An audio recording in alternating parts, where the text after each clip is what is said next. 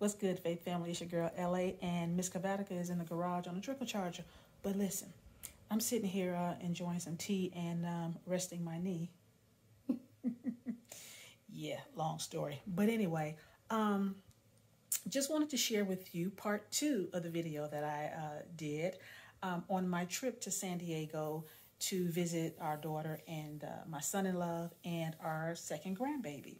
You know, sometimes life is off the bike as well. You know, I love riding my bike and I love having a good time, but sometimes, you know, you got to get off the bike and do life as well. And so I did. I took a 10-day trip to San Diego to visit our granddaughter and our daughter and, like I said, my son-in-law. But anyway, check out this video where we went to visit the Botanical Garden, which was absolutely gorgeous. Beautiful garden. I wish I had a backyard like that, but I don't. But anyway, Texas is still preheating. But in the meantime, in between time, I have a lot of projects around here to keep me busy since I'm not going to be riding my bike in this Texas heat. But I wanted to share this second video with you guys so you can kind of see what I did and how life is for me off the bike. So check this out. So here we are arriving at the San Diego Botanical Garden, which is located in Encinitas, California. Now, parking is free and admission is $18 for adults, $12 for a military discount, and $12 if you are a seasoned citizen. Now, y'all know babies dictate everything, and so we are going to attempt to get through this garden with my beautiful, lovely grandbaby. There's restrooms here, and if you come wandering up here, this is kind of fun. There's a Chilean plant that is bright blue blooms, and it's pretty neat to see. And there's a waterfall area, and then if you wander up here through the various things, I like this area in here. There's some cork trees from Portugal and dragon trees, which are cool. There's a cafe and more restrooms. This area is succulents and vegetables and so on. If you really feel, ambitious, you can wander up to the other part of the garden. There's native plants, but generally, especially with the little one, you might have a time limit. You just can kind of wander through here and over there and back. Yeah, you can take as much as you can spend days here or an hour, depending on whatever you want. So enjoy, and like I said, you're going to see a lot of reruns running around. Very well. Okay, take care. She is just precious. Thank you. Hi. How are you? Good. You heading to the toddler time? Yeah. So our first stop as you get through the Botanical Garden is the Dickinson Family Educational Conservatory, which is a community hub for gathering, learning, and celebrating. They do have weddings in this facility. But as you explore it, it has a beautiful state-of-the-art 8,000 square feet glass enclosure facility that opened in 2019. They celebrate, like I said, they celebrate weddings there and all kind of special events, but it is absolutely gorgeous. I would love to have a back patio with this kind of vibe. As you look up, you see these beautiful epiphytes.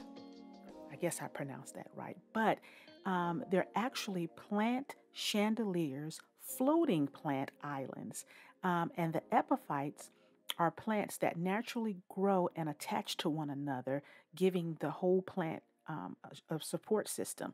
And so it was absolutely gorgeous. They do lower them so they can water them, which was amazing to see. But again, there you go.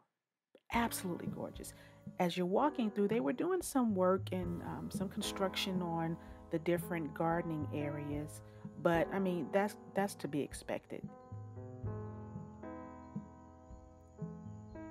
You can't have this huge facility, which is 37 square acres of an urban oasis. They have 4 miles of meandering trails. They have an ocean view. We didn't get to see that, but I'm sure we'll probably go back at some point on our visits there. But over 5,300 plant species and 29 uniquely themed gardens that represent 15 different regions and many habitats of our world.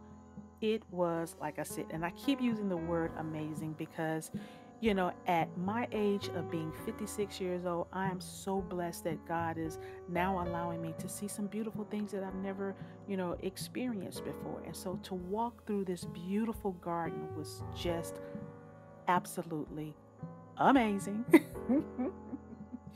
But it was truly a wonderful experience just to see all the different flowers, all the different shades of greenery, and throughout the whole garden area, you can hear the botanical garden, you can hear the humming of bees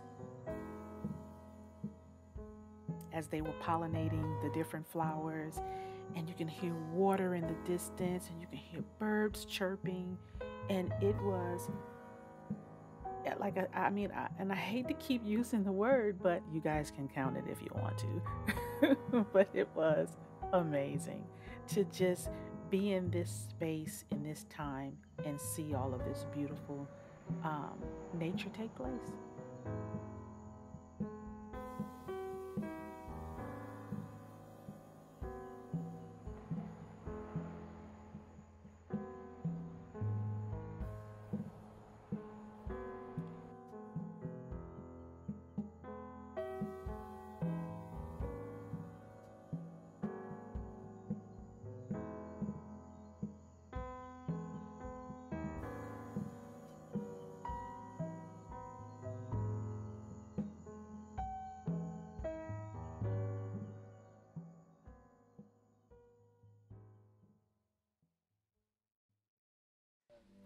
So as we made our way through the botanical garden, looking up into the sky, just were these wonderful, towering, tall trees, and they have a bamboo garden as well.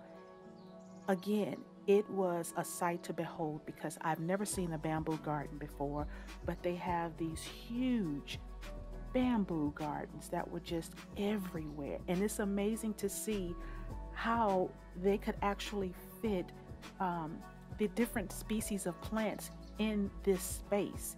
And again, you could hear just the sound of water, the waterfalls, which I hear if you go to a particular point in the botanical garden, you'll see this wonderful waterfall. Now, I had my grandbaby with us, and so naturally, a baby's going to dictate how long you stay and what you actually do. So we were very time concerned and conscious about how we, made our way through this space. But again, beautiful little vignettes of water gardens and little bitty waterfalls, and you could just sit there for hours listening to the sound of water, the sound of bees humming, the chirping of birds, and just the peace that would surpass all understanding. It was definitely a place to guard your heart and mind in. Now, this was an African garden. Now, again, they have over, I think they said like 29 uniquely themed gardens that represent different regions and habitats throughout our world. So this particular area was focused more on the plants that are found in Africa, which I thought was absolutely gorgeous because the colors and the uniqueness of the succulents and just the different little green flowers that kind of look like cactus plants or whatever. I'm not a plant person, but I tell you, after walking through this space and experiencing all of these beautiful flowers, I'm gonna be. And I had to take a video of this because this entire angel trumpet tree was buzzing with bees, and it was absolutely gorgeous. It's a flower that I really love, and you see it a lot in Louisiana. But I tell you what, if you are in San Diego, you owe it to yourself to check out the Botanical Garden. It is a beautiful oasis, and it is definitely a place to just spend some time praying, meditating, just chilling out. They have beautiful little break areas where you can sit and enjoy a cup of coffee. Now, do not sit up under that trumpet tree because the entire tree was buzzing with bees, but it was beautiful, y'all.